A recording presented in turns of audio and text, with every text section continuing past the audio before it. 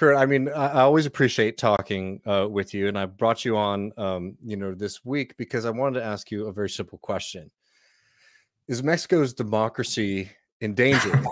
And for listeners, if you haven't been paying attention, things have been getting very, very wild in Mexico. Go back to 2018, where in the presidential election, AMLO wins the presidential election, beating his opponent by a sizable margin, by the way. In 2021, there is the right boycotted another referendum that AMLO wins on his presidency. And AMLO's approval ratings have stubbornly stayed above 60% in the country. But despite AMLO's popularity and the fact that he continues to win elections, if you read the American press, dictatorship is brewing in Mexico. A highly popular, democratically elected president is governing. So to talk about this more in depth, I think there's no one better. And if y'all see here, it might not be super clear for y'all, but that green line is AMLO's popularity over these past few years. And you might not be able to see, but over 60%, which would be amazing by American standards for a president to be able to hold that. But to talk more about this, we have Kurt Hackbarth, who is a journalist whose work you can read in Jacobin, joining us. Kurt, how's it going? Going good, David. And, the nerve of AMLO to continue to be popular, despite the best attempts of the New York Times and the Atlantic Monthly, right? And British NGOs. And David Frum, let's remember, some of the people we're going to talk about, Barr, right? Trump's boy, David Frum. You should start to get worried when you hear the cast of characters who are starting to beat the drums on AMLO. But maybe and to set this up really quick, Kurt has a really great piece in Jacobin that y'all should all read. No, AMLO is not undermining Mexican democracy. Kurt, I mean, I want to talk about a lot of things with you, but let's just start with this first bit. Sure. Could you tell people what the National Electoral Institute is, the INE, and what AMLO is doing around it, and what seems to have all of these people in DC and in the New York Times and Atlantic office is so worried? Yeah, it turns out all of a sudden everybody's an expert, right? And Mexico's electoral system, and they're so very concerned about it. So a little bit of background on this. Unlike the United States, where elections are a federal matter, in Mexico Mexico's also a federal system, but there's a national electoral system that oversees elections, in theory. And this came about through the reforms of the late 90s. And what was created was called the IFE, right, or the Federal Electoral Institute, which after the election of 2006 acquired the nickname the Instituto de Fraude Electoral, the Electoral Fraud Institute, which led to a series of reforms, and then the IFE became renamed as the INE, right? And now all of a sudden, American publications and the Mexican right, unable to win, elections. Let's here that AMLO won a landslide election in 2018 and won control of both houses of Congress, something which was reinstated in 2021 when he held control of Congress again in the midterms elections, and then the referendum that you mentioned at the beginning, right? So what you have here is a right-wing minority in the country, they're all in their trench there in the few areas of the government which they continue to control. One of them is the Electoral Institute, which has, a conservative majority on its board. And they've tried to blow up a very minor electoral reform into a major issue of AMLO being an authoritarian autocrat and liberal democracy is at risk. And Mexico is, about to become the next failed state, whatever else. I want to give a little bit of context here as well. First of all, this is a very, it's a very minor reform. I talk about it in my piece. It's mostly has to do with cost cutting, do with, there's a constitutional provision in Mexico that that nobody can earn more than the president, because Mexico has a long history of just exorbitant salaries at the federal level. It kind of eliminates duplicate functions between local and district level electoral councils. This is mostly what it does. And then there is actually some very good things that it does. It facilitates voting rights for the disabled, those people who are in pretrial detention, which is important. You know, I think it's been a big struggle in the U.S. for people who are incarcerated or formerly incarcerated to have the right to vote. That's in this electoral reform. And then the big thing is migrants living abroad, right? I mean, you know, Mexico is a country of migrants, right? And these people have never been able, even Mexican, you know, being Mexican citizens, have been able to vote effectively, right? So the law takes measures now to allow these millions of Mexicans to be allowed to vote. Now, conservatives hate this because Mexicans abroad tend to vote for AMLO's party, Morena. That's just, you know, and so they're trying to make a big fuss about the fact that, well, these people don't have voting ID cards because in Mexico, ID cards are mandatory. How could they vote with their passports? There's going to be all kinds of fraud. As if the INE, right, over its, you know, many years, it's 20 years in existence now, hasn't overseen its own set of frauds and has looked the other way through mountains and mountains of corruption in elections. What they want you to believe from the New York Times and the Atlantic is that elections were perfect in Mexico until AMLO started tinkering with things. And that just goes against all kinds of, you know, that goes against completely. No, I mean, where to even begin? Because one, it's very funny to hear from, and people like that, very, very concerned with the salaries of like bureaucrats, right? Because people who are very willing to wage war on that system in the United States somehow very, very worried that some people might be getting salary cuts and some redundancies may be getting you know, slashed in the Mexican system. But one thing that is very, very telling in a lot of these articles that have been coming out, and like in a second, I want to talk more broadly about like why you think there is such a plethora of these right now. But one thing that is really, really interesting about like both some of the New York Times pieces and some of the Atlantic pieces that I've read is that they talk about AMLO's campaign in 2006, right? And they try to make this connection to Trump's quote unquote like stop the steal in 2020. I mean, could you talk a little bit for people who might not be familiar with like what happened in 2006 and why that might be a kind of sore spot for AMLO and for Morena? Yeah, 2006 was AMLO's first presidential election. All right. By all accounts, AMLO won that election, and it was stolen by the then Federal Electoral Institute. After, you know, all kinds of irregularities along the way, you know, precincts where there were more votes than people registered, precincts when then there were less. The count did really weird things the night of the election. And there was actually a very strange thing where when you have candidates that are that close, right? Supposedly AMLO lost by 0.5%. The way the statistics would work would you have one candidate ahead, then another one, then another one, then another one as precincts come in, if they come in randomly, right? That didn't happen that night. That didn't happen that night. The way the count worked was that they ensured that Calderon would be ahead the whole time on the night of the election, right? So there was so many irregularities there that what AMLO said is let's have a recount. Let's have a recount. Sounds pretty normal, right? We did it here. Yeah. The law at that time was ambiguous on a recount, but if both sides had gone for it, or if they had ordered it, it could have happened. They refused, and then they proceeded to burn the ballots. So it's funny now that you have people like Natalie Kittereff at the New York Times saying AMLO accuses electoral fraud in 2006, and there's absolutely no evidence for that. Well, they burned the evidence. They burned the evidence, right?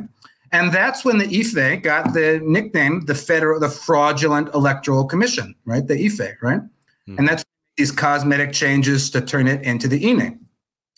In AMLO's second election in 2012, right? AMLO's a very persistent politician.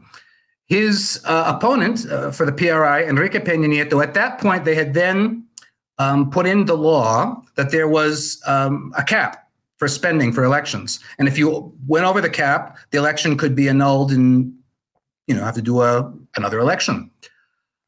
Peña Nieto spent tons of money in that election. According to a congressional analysis done later, 13 times over the spending cap, right? I mean, he was going everywhere in a private jet. He got money from this Brazilian company, Odebrecht, this construction job. It's been entangled in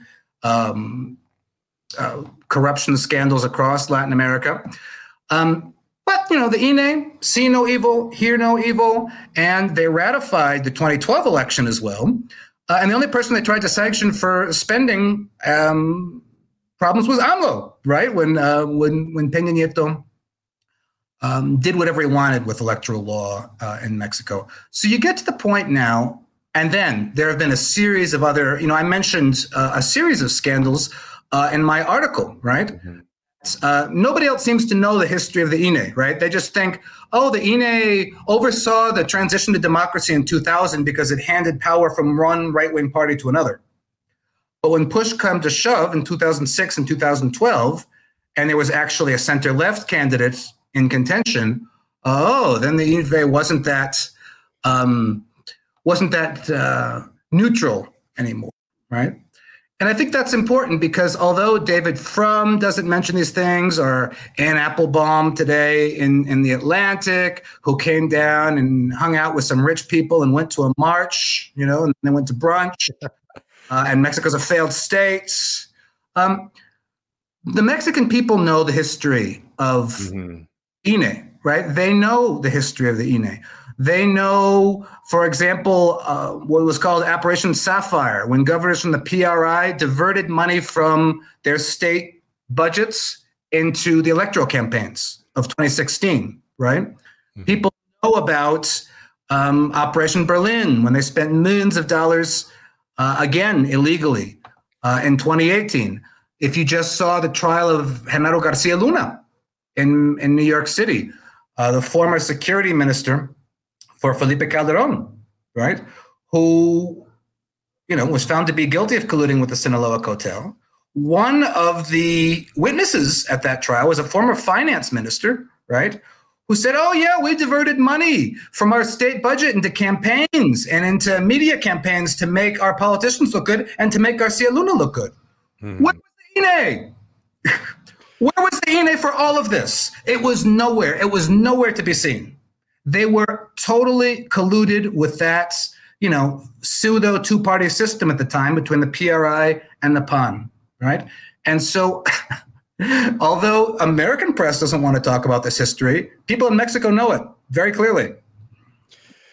I mean, I think it's very clear that, obviously because it's in English, but like the audience is not a Mexican audience for these pieces. It's to sort of lay the ground, for more hostile policy from Joe Biden. But even more recently, could you talk a little bit about so all these other things where the INE is sort of uninterested in acting in the defense of Mexican democracy. Could you talk about some of the recent targeting of Morena? Yeah. So this has been one of the more recent problems for the INE. They've been in the midterm elections in 2021.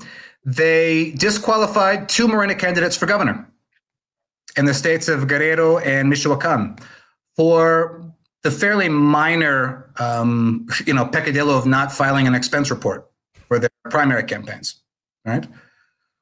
Maybe they should have fined them, But it's just this disproportionate act of disqualifying 2 people running for office in light of, the blind eye they turned to legendary corruption over the previous years. And there was a series of other Morena candidates who were disqualified as well. I think 49, not just those 2 candidates for governor. And it was targeted at Morena. More recently, the INE has decided now, took it upon themselves that they could now cancel people running for office last year for tweeting. Right? There was a representative called Andrea Chavez. She made a very minor tweet there, right? They said, all right, you can't run again. Because this is violence, gender violence, right? It's kind of the weaponizing of this. She's like, well, I'm a woman. Yeah.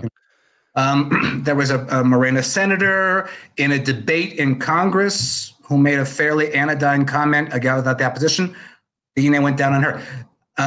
There was a journalist who was trying to promote the referendum that we talked about for AMLO. And the INE said, no, you're sanctioned because only we can promote the referendum by law. So you have this kind of out of control INE that was all of a sudden deciding that we can cancel candidacies just for a tweet, or because decided as a private citizen to support the campaign to try to promote participation in a referendum or a plebiscite. So one of the things this electoral law does is says, listen, INE, you can't cancel people's political rights to run for office, right? Which is becoming a dangerous thing. And many in Morena feared that this was heading up, towards being used against the front runner for the presidential candidacy in 2024, who was, Mexico City Mayor Claudia Sheinbaum. If they could cancel Andrea Chavez's candidacy, what couldn't they make up to just all of a sudden say to Sheinbaum, oh, you didn't file an expense report. Oh, you didn't cross, a T or dot an I. You can't run for president. Mm-hmm.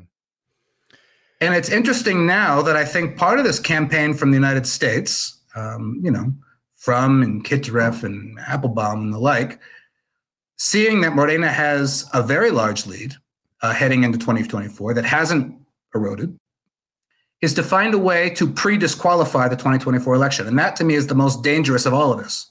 That because of AMLO's relatively minor electoral reform law, reducing salaries, reducing bureaucracy, clipping the wings of the INE, to cancel people's political rights and such, all of a sudden, the 2024 election is not going to be trustworthy or fair.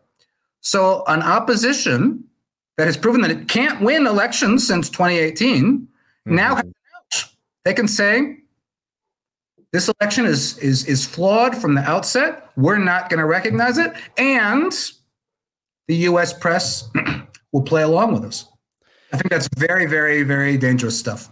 I totally agree. And I think that, this is like going up to what we were talking about at the beginning of the show. We were talking about some of the stuff happening here in Austin with policing, where like it's very advantageous for the right to sort of operate in these like context-free zones, right?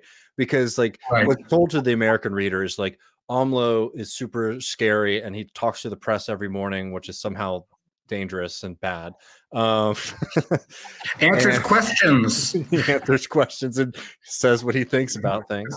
And he's challenging like the electoral authority in Mexico. When upon further analysis, it's very, very clear that all of this kind of thing is like, liberals in America love this concept too, of like things that stand outside of politics, right? That's why like it's been very hard to sort of break their reverence for the Supreme Court, despite the way that the Supreme Court very much expressed itself as a political institution. But it's very, very clear in Mexico that over the past few years, like, that this is not a neutral body. This is a body that is playing politics, that represents a site of power for a right that can't beat AMLO and this new coalition in election. That's right. So they're trying to hold on to it against, again, like AMLO's the one who wins the election. The people are also electing members of Morena. This is what they're wanting to do with the system, to make it more democratic, to make it more open, to prevent the vestiges of the right wing from basically being able to haunt the future. It's just like they can't beat them. So they're trying to create this false narrative that democracy is under attack, when it's very, very clear that, one of the force that's actively operating against democracy is the INE. Exactly right. And I think it's important to point out, David, that Morena is not going to fall into the trap of the Democrats, that when they have power, they don't do things that they should do. And then, they're all, so surprised when these things turn out against them later. Mm-hmm. Right? So, the Democrats didn't, decided not to make the Supreme Court larger or pack the Supreme Court. They decided not to fight when, Obama's pick there was blocked and they didn't have a vote on it, right? Because it's always institutions and this and that. Morena is not that naive, or kind of this faux naive of the Democrats. And they know that once you have a majority, you have to do these things. You can't go by, because that'll come back and bite you, right? The INE has proven that it is a partisan actor in Mexican elections. It is, right? And living very high on the hog, right?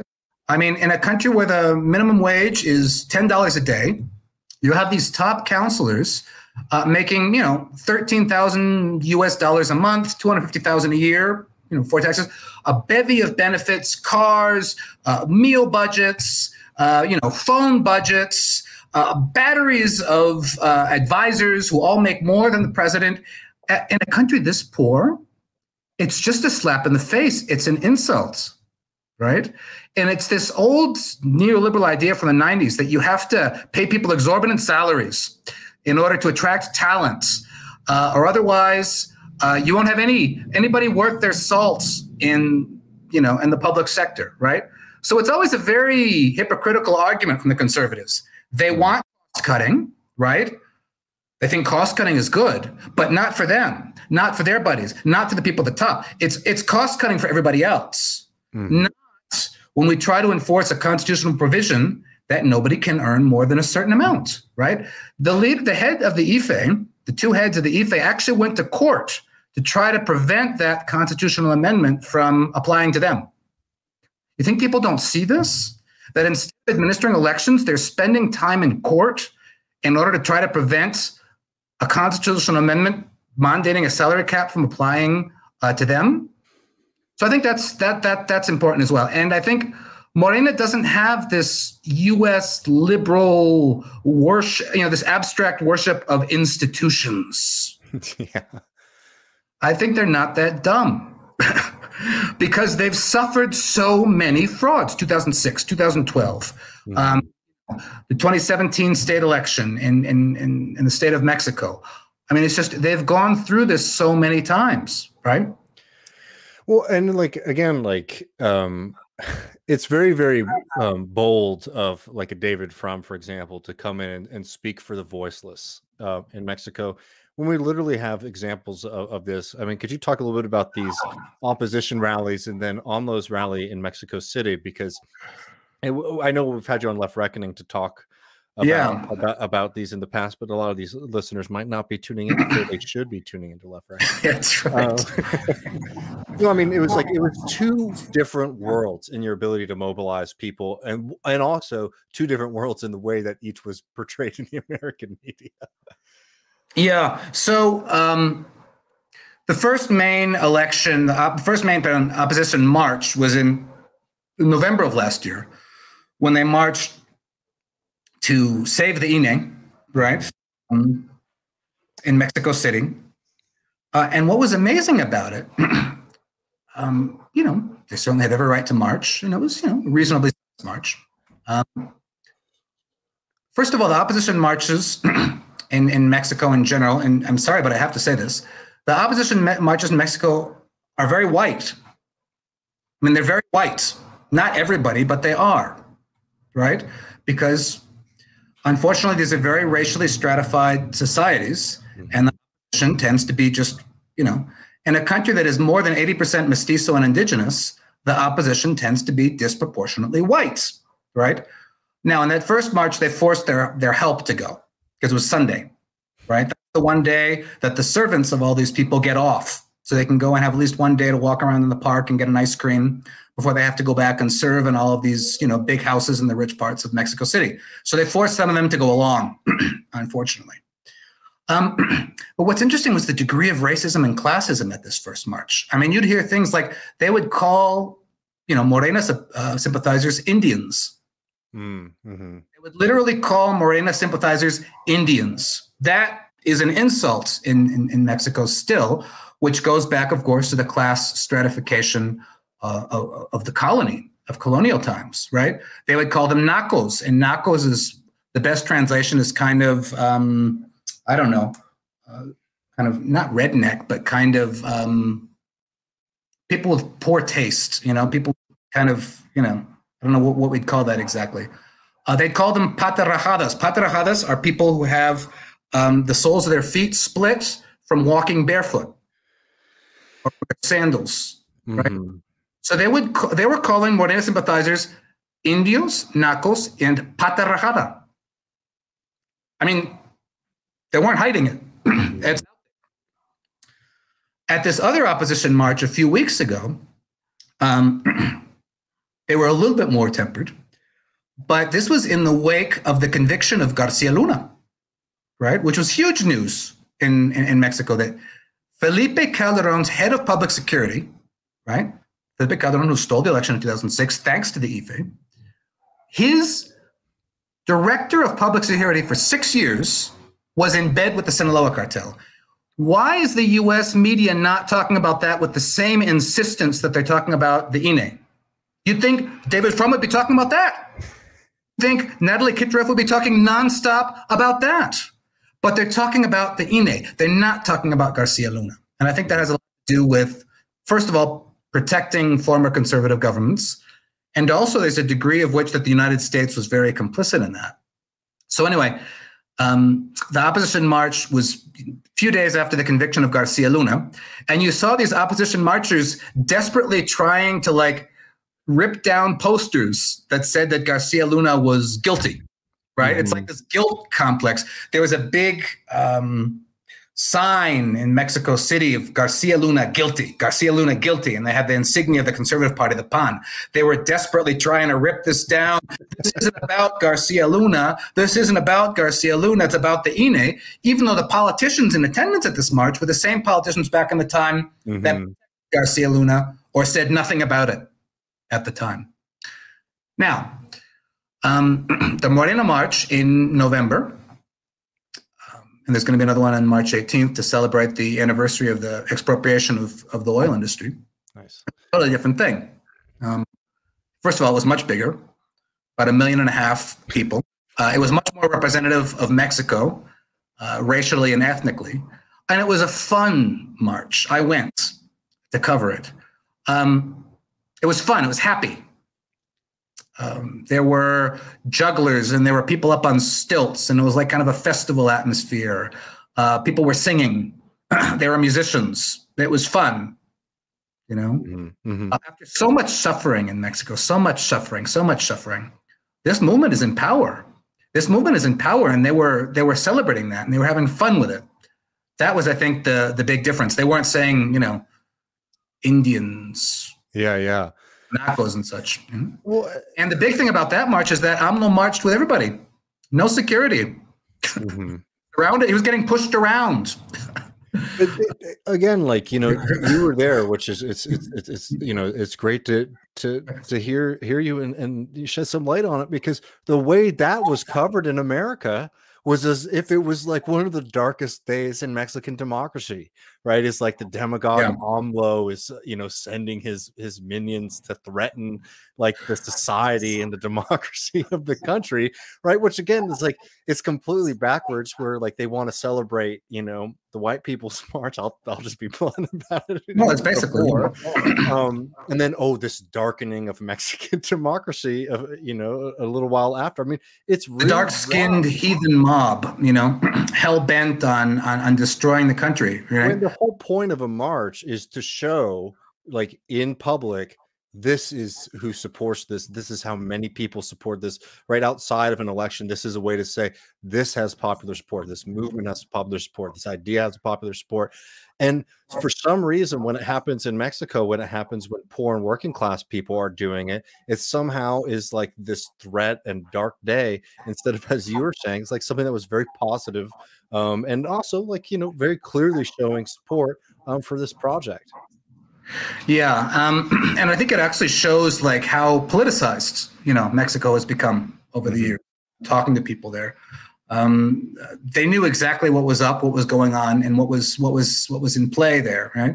But these kind of marches scare the elites, and they scare the kind of New York Times liberals who, you know, well, people, please think of the institutions, you know, that gave those ignorant masses democracy, and those institutions did nothing of the kind. They did nothing of the kind. Those institutions were full of people who went to American universities and have American degrees, right? And charge exorbitant salaries, right? While people here suffer through. In Mexico City, usually takes you two to 3 hours to get to work, 2 to 3 hours to go home. You've got to take the metro. You've got to take a bus, right? It's a difficult life, right? And they just see these people, these institutions living so high on the hog, and then just tossing one election after another in their faces over these 20 years. Like, all right. So they broke the rules, they broke the law, they overspent the salary cap. What are you going to do about it? And that was what people had to swallow for decades. What are you going to do about it, right? And so this big idea in 2018 was, well, the INE let AMLO win. No, it didn't. AMLO won by 30 points. Yeah. They overwhelmed the ballot boxes. It was too big to steal, right? The tigre, there's this old idea that goes back to the Mexican Revolution. Porfirio Diaz, the dictator, when he was sent into exile into France, he's like, well, they've awoken the tiger now. And the tiger is the Mexican public once they really, really, get upset. It's watch out for the tigre, right? And so they knew they couldn't do anything with a 30-point. They can steal it if it's within a stealable range, right? So the INE didn't do anything. And I think that's very, very important for people to understand, right? First of all, AMLO wouldn't have every right to pass laws because they have the majority, right? And then the second point, which I think is more than obvious, who is the United States to lecture anyone on elections? Yeah. I mean, when the winner of the popular vote lost the presidency in 2000 and 2016, when you have gerrymandering, when there are no elections, when you can buy elections outright through dark money and super PACs, who the hell is the United States to lecture Mexico on anything? But they don't see this because, and as I pointed out in my pieces, they don't care about Mexican elections. They don't care about Mexican elections. They've found an issue with which they think they can delegitimize AMLO. Like this idea insults the press, right? This idea, right? That they were on last year, right? Because he dares talk back to people who lie, right? So that's the thing here, With Jeremy Corbyn, they kicked around for years and finally found something that they could stick at him, right? So now AMLO, they kicked around, and now they finally found something they feel will stick. They don't care about Mexican elections. They care about delegitimizing a movement which has every indication that it's going to be in power for quite a long time. The way things are going, at least another 6 years.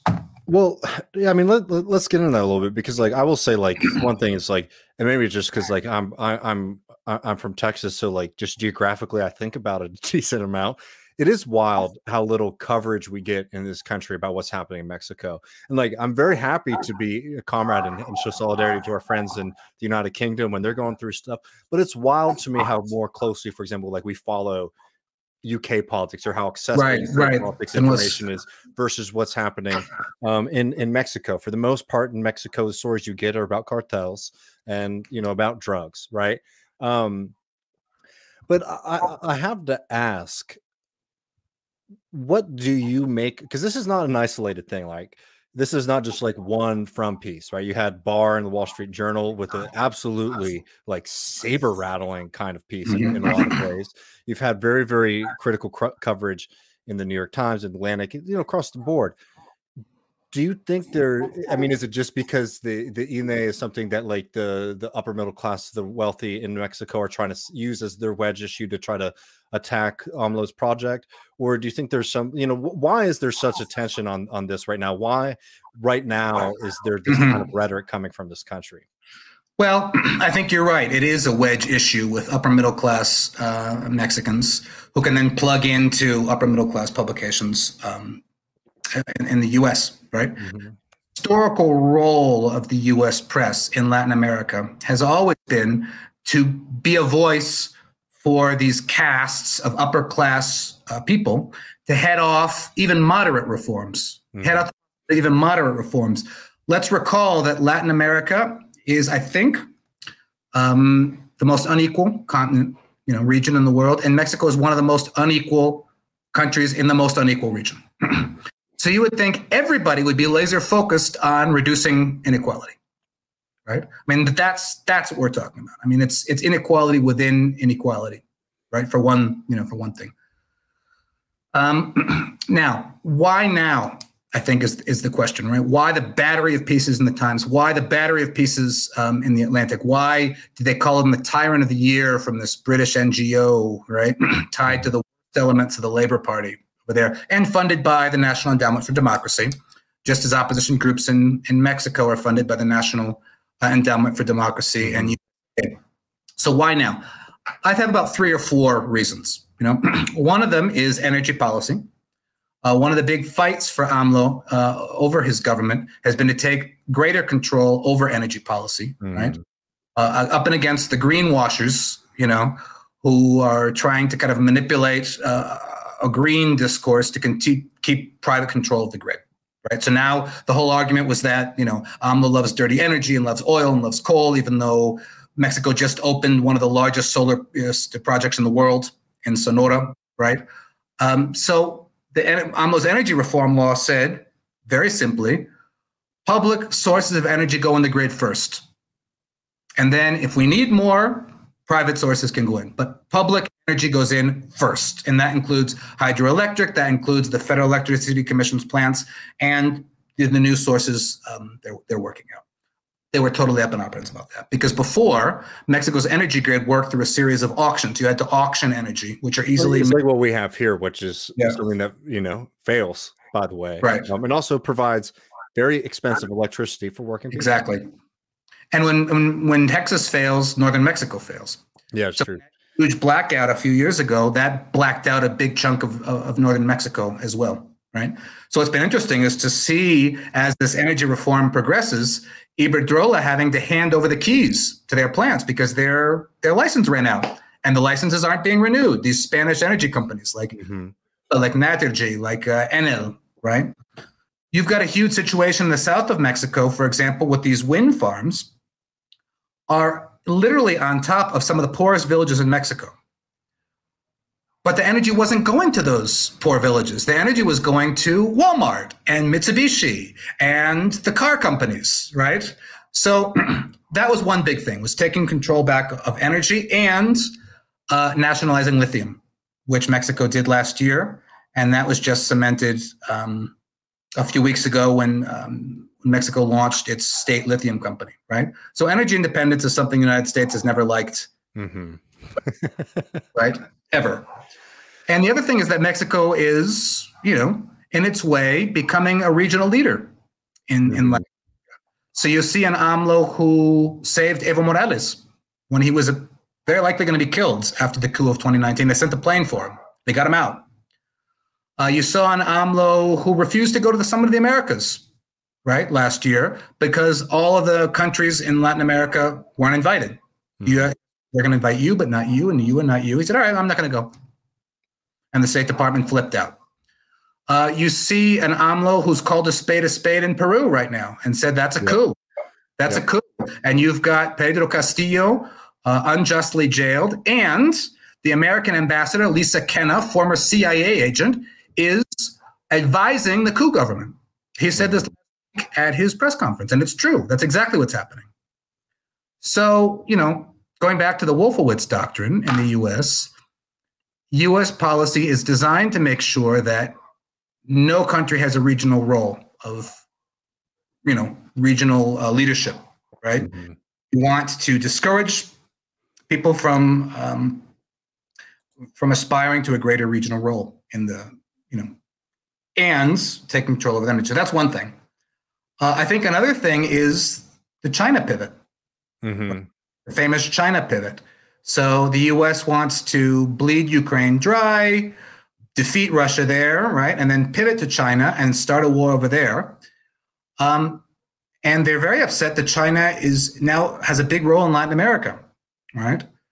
I don't know if you've seen that map, but in the year 2000, the U.S. was the biggest trading partner, I think, of every country in Latin America. And now it's China and every country except Mexico and 2 or 3 others. And China is now, this whole nearshoring phenomenon post-pandemic China and other Asian companies are opening factories in Mexico, right? And so part of this is the extension of the Monroe Doctrine saying, no, no, no.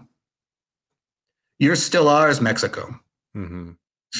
And especially now that they're, rattling sabers in the Pacific, ostensibly over Taiwan. It's like keeping Mexico on side. And if they're not going to stay on side nicely, well, then we'll sick David Frum on you. Right? Well, this is a hit, Kurt, but I think it's worth doing really quick. I didn't have it all prepped up for us, so you'll have to deal with my reading voice for a second. But this was a highlight of the Frum piece for me, because basically, again, for people who don't know, like Mexico has a one-term system for president, and like one of these things that you constantly get in these pieces is like AMLO, this dictator in waiting, might want somebody from his political movement to succeed him instead of the opposition. Oh, a hand-picked successor. Yes. So, let me just read this paragraph really quick from this David Frum piece in the Atlantic, which was just like, I mean, y'all should read it to educate yourself, but I mean, it is garbage from the start. Like, even like if I want to be cynical and maybe make a couple grand or something like that, I could write a better anti-AMLO piece than this Frum one. It's just lazy. Or Jordan Peterson, he could do it in rhyme. Yeah. This is from the Frum piece. The seeming paradox of all of this effort by Lopez Obrador is that one of the enduring taboos in Mexican politics prohibits a president's reelection after a single 6-year term. Why try to manipulate an election in which he himself could not be a candidate? Yet there is a logic here, a logic of power. Lopez Obrador wants to ensure his succession by a completely loyal successor. By all accounts, he has identified such a person, the serving mayor of Mexico City, Claudia Sheinbaum. Right. And then he goes on to basically say that, like, no one would ever want to elect her. No one would ever want to support her. The reason that AMLO is doing all this right now is basically to open up the path for them to win the next presidential election. Because, again, AMLO acting completely irrationally in political science, in the political science sphere, by trying to make sure that somebody who's a member of his party who might support that he supports is the person who's in power after his term's over. Yeah, I think we talked about that in the last on Reckoning as well, right? How dare the president want someone from his party to win, right? And that, humorous as it is, just points to the double standard that exists here. Mm-hmm. Something that is just so normal anywhere else, right? All of a sudden in Mexico is dark and autocratic, right? And they don't see it. Passing laws with a majority, wanting your party to win, cutting costs. Maybe you could have more money to do other things with it than paying, exorbitant salaries to people. All of these things all of a sudden are suspect when someone else does it. And that's part of the American hubris. Mm-hmm. And I think Frum's piece was bad. I think Ann Applebaum's piece was, if possible, even worse. Mm-hmm. Give that one a read. Ann goes, trotting down to Mexico, hangs out with the head of the INE in his office, Lorenzo Cordova, and then goes to the White March with one of the journalists who most hates AMLO there. And I think she has a real good time at that march. And then, they head off to brunch, right? And then she decides that Mexico is on the point of collapse based on those two voices alone, right? It would be funny if it weren't. No, you're right. Yes, actually, because you have people like on one side, Dan Crenshaw and Mike Waltz, right? These, people who are saying Barr saying we have to bomb the cartels, right? Mm-hmm. And we're going to use the use of force resolution to bomb the cartels, right? As if you can very easily just bomb a cartel without killing thousands of people, causing untold suffering and setting off massive migration flows. All right, we're going to play video games and bomb the cartels. Now, some of that is political posturing, fine. But then you have people like Bob Menendez on the other side giving bipartisan cover for that. Because Menendez, right, is buying into this, right? This is setting back the clock on democracy and all of these things, sabotaging Mexico's democratic institutions, right? So what that does is all of a sudden it starts a little ball rolling, right? The Republicans want to bomb Mexico, so they've got an enemy. And the Democrats have a cause. They have a cause so that they can feel morally superior, right? They want to save democracy from an autocrat. And they want to, like Woodrow Wilson going down and intervening in the Mexican Revolution by occupying Veracruz. And how many thousands of Mexicans did they kill there, right? They have a cause. And so what I'm worried is you have this kind of the most brutish element of the Republicans. And which is, I think, even worse, this kind of sermonizing, moralizing, establishment liberal cause of saving democracy. And those two could create, if we're not careful, a perfect storm for Mexico. Right when, between the Russia to China pivot, they could kind of sweep through Mexico. Now, do I think that's something that's likely or is going to happen tomorrow? No. Do I think it's possible? Well, yes. We saw Libya. We saw Syria, right? The United States has occupied or intervened in every country in Latin America over the course of history, and many of them multiple times, right? Or they're trying to provoke a color revolution from inside, right? This time color pink for the INE, right? All these white people wearing their pink hats so they don't get sunburnt, right? Average age 77. It's going to be hard to create a color revolution with that, but they can try. Yeah, no, and I think it is something to be worried about, and I want to be explicit about this. It's like obviously the Republicans are like the drum beaters, like they're awful. But so much of this also plays in when like the Democratic Party has control, at least of like the executive branch, and here, like we have my governor in the state of Texas operating parallel border operations to the federal government, right? Right. Like drop the humanitarian stuff for a second, right? Like that should infuriate Joe Biden, right? In the sense that basically there's been silence on that is very worrying when, of course, you have Abbott who would love nothing more than, to create some kind of incident, or a Crenshaw who's definitely playing this up, because he's trying to catch up because now he's a rhino. He's a Republican in name only, apparently, despite being one of the most hawkish and psychotic. I don't know. The Republican base will never be pleased. But what's really amazing about these stories that you're getting in, like, let's just be honest, like the liberal press, right? The Atlantic, the New York Times and stuff, is that there's all of these tiers for Mexican democracy, right? And how it's under threat and the INE and all this kind of stuff. But like, I don't know, call me old fashioned, right? But I think that like when you're talking about democracy, there's a voice that's very, very that's missing from this conversation, which is the people of Mexico, who have regularly shown their support for one side.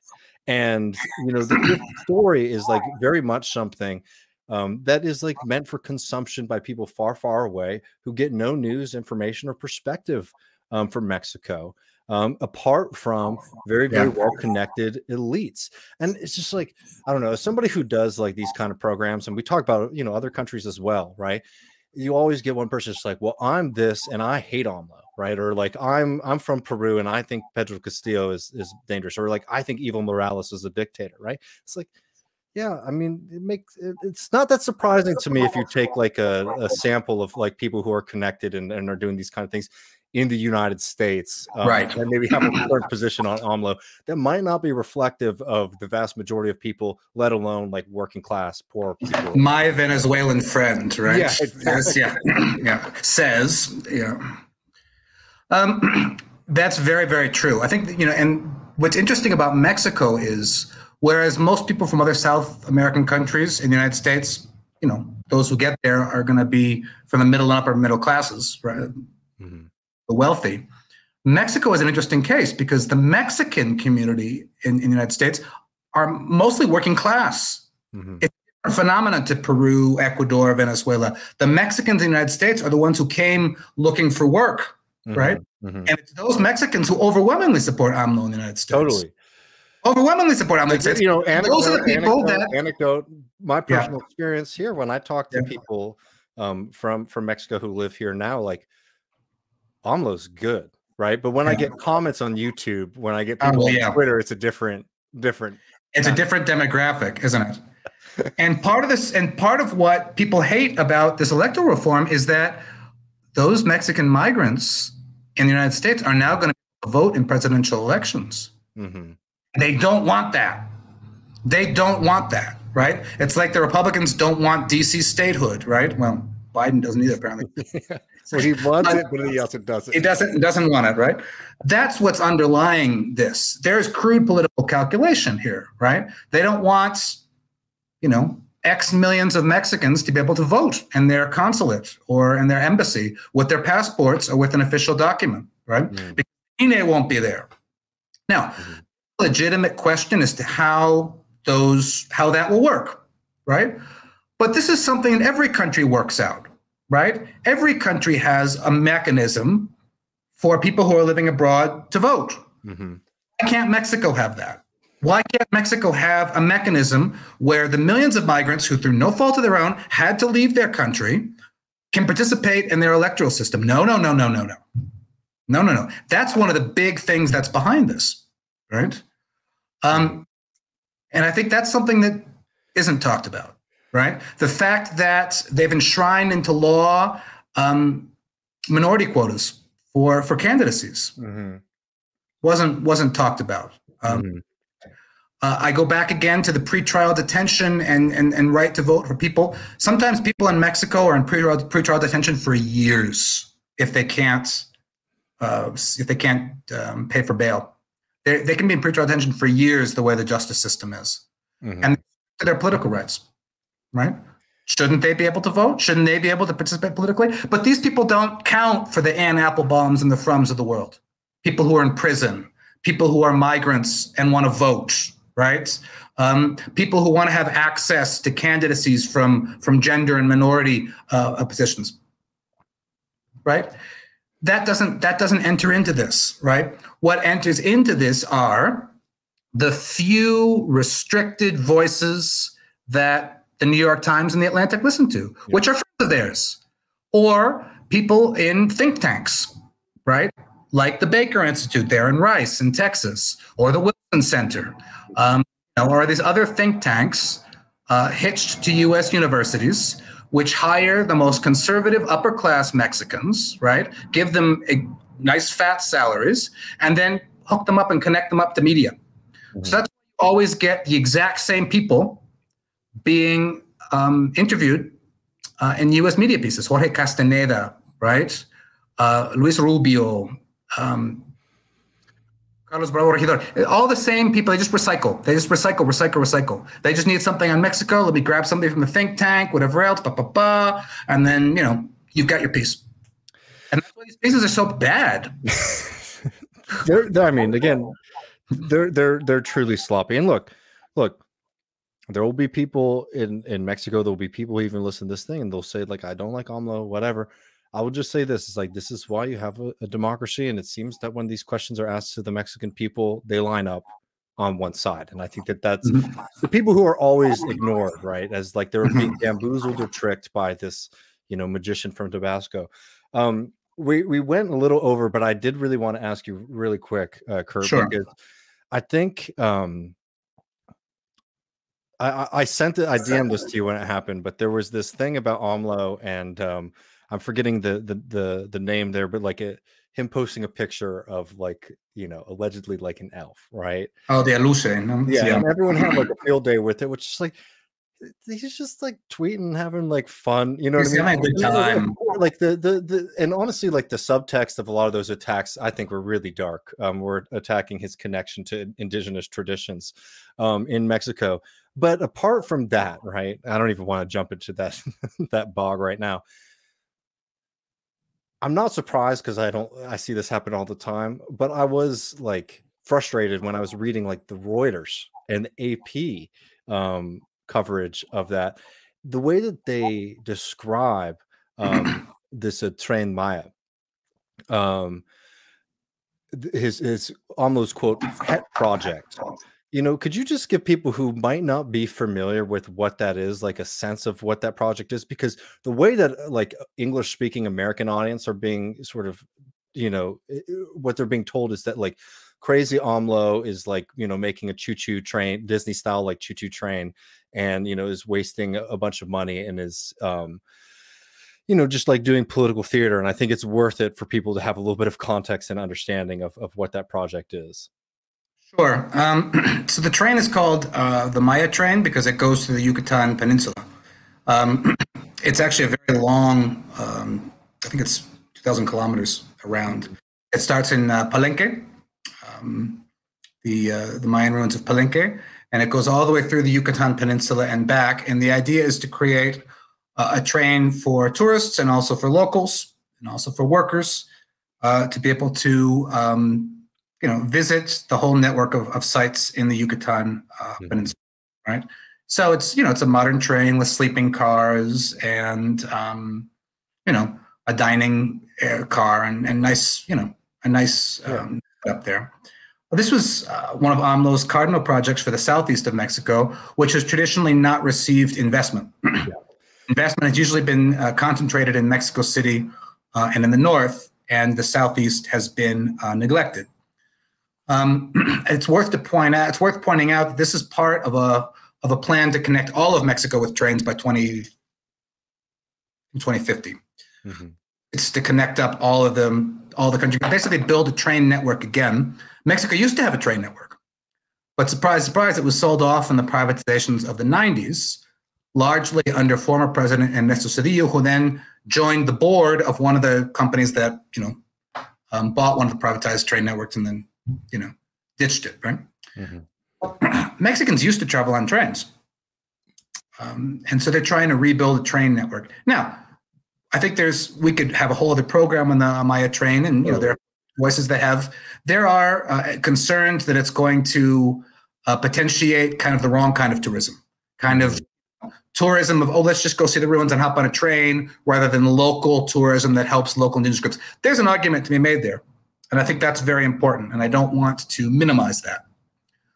But what you saw in that piece in Reuters was this idea. AMLO just posted this kind of a funny thing that he was seeing the Maya train, and he's like, we saw an aluche in the tree. Aluche is kind of a mythic character in the Maya tradition, and supposedly they only come out at night and they're spirit animals or whatever else, right? And he said Mexico is mystical. Right. So you get this piece in Reuters that said the president appeared to be serious when he said this aluche thing, like it was real. Right. And it is dark, like you say, because on one hand, they want to paint AMLO as being an authoritarian dictator. On the other hand, they want to paint him as being a mystical buffoon. Yep. During the pandemic, he mentioned at one point that somebody on one of his trips had given him a little image of the Virgen de Guadalupe, right? A little amulet. And he says, with my amulet, I'm protected from the pandemic, right? He was making a little off the comment. And then all of a sudden it's, you know, mystical AMLO believes that you can ward off COVID with amulets because they're just, let's go back to the march, right? They're just Indians to the upper class Mexicans and to their American compatriots. They're just Indians. And of course, Indians would believe that you can ward off diseases with amulets. And of course, Indians believe in aluches in trees because they're just Indians, right? That's what they said at the opposition march. They're just Indians.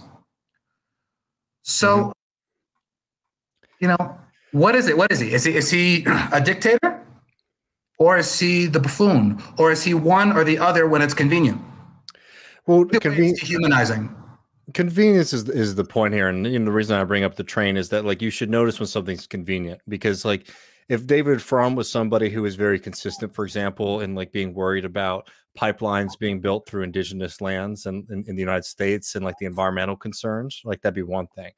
But when it seems that like he is particularly outraged about AMLO's investment in the southeast of the country on those grounds, it's probably because the wrong people are getting investment in David Frum's mind.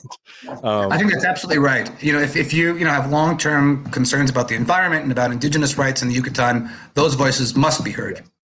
But Frum, all of a sudden, when it's convenient, is attacking AMLO from the left all of a sudden, right? David Frum, right? Well, he's not spending as much on social spending as he says he was, right? Mm-hmm. He's not on the left. Like David Frum is an expert on who's on the left and who isn't, right? I mean, it's just really sorry. Whatever side, and you see this in Mexico all the time too. People who are on the right pretending to be from the left and saying AMLO isn't on the left because I know who's on the left and who isn't, right? We could have, if it were in good faith, a whole program as to what Morena is, right? Mm-hmm. It's not socialist. Yes. It's center left, and there are problems with Morena. Right. But that requires a good faith discussion of saying, let's sit down and see what Morena is doing well, what it's not, what its philosophy is. Right. And that's not what they're doing here. They're just finding whatever entry they can to hit. Yep. That's what they're doing. It's just mercenary politics at its worst. So those people you can't even take seriously. Like, and write a considered response to David. Why? Or Ann Applebaum or, No, because the point isn't to be serious. Yes. This point is simply to hit. They're just political hits, and they're very clumsy political hits. Fortunately, they're very clumsy. Right? Would they were more sophisticated, we'd be having even more serious problem. Look, and like we've said this on Left Reckoning in the past, and like again, like the point here is not that like AMLO is without criticism, as you just said. Like, look, I'm a socialist. Like, I don't necessarily see this like movement to be representative of like the kind of like socialist party movement that like I want to see. But when it's very, very clear that the right is basically just trying to attack the democratic process and the fact that poor working class people have some semblance of power, Lord knows I'm going to be standing with the person that they're being attacked, that's being attacked by these kind of ghouls, right?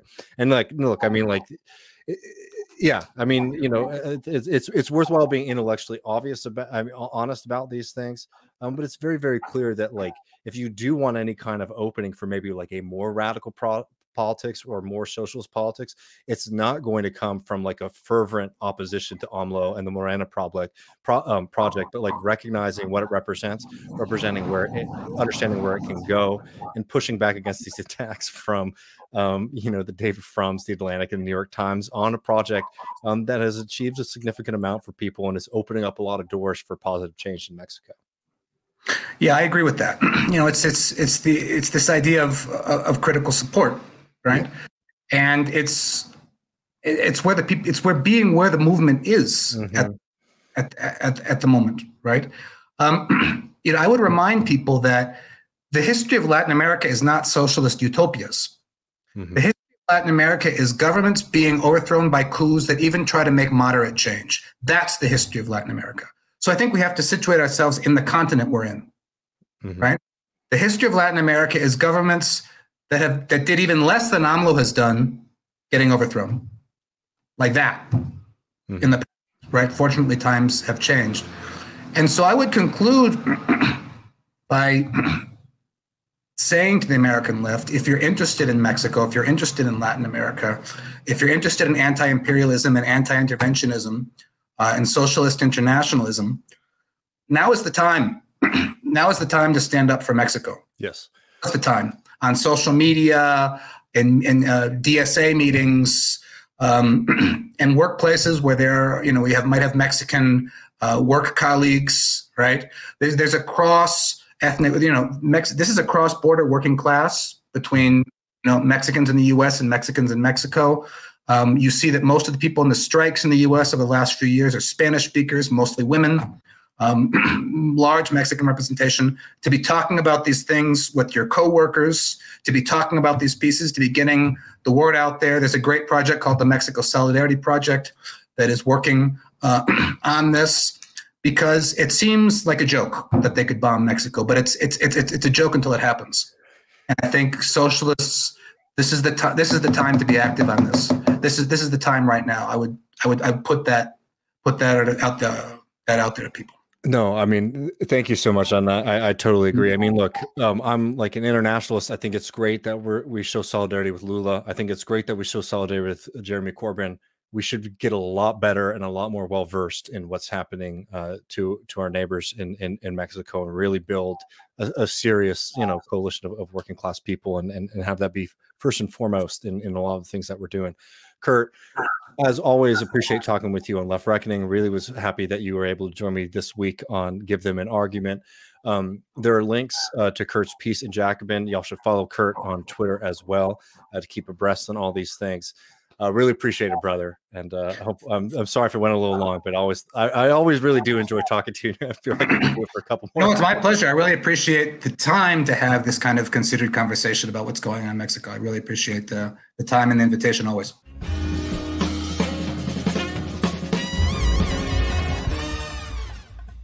You have been watching free public content from Give Them an Argument. To access every single episode of the show, the main show on Monday nights, all of the streams, all of the debate breakdowns, all of the patron-exclusive post-games on Monday nights, all of the patron-exclusive bonus episodes every week, and much, much more, go to patreon.com/Ben Burgis. I cannot resist ending this with, don't be foolish.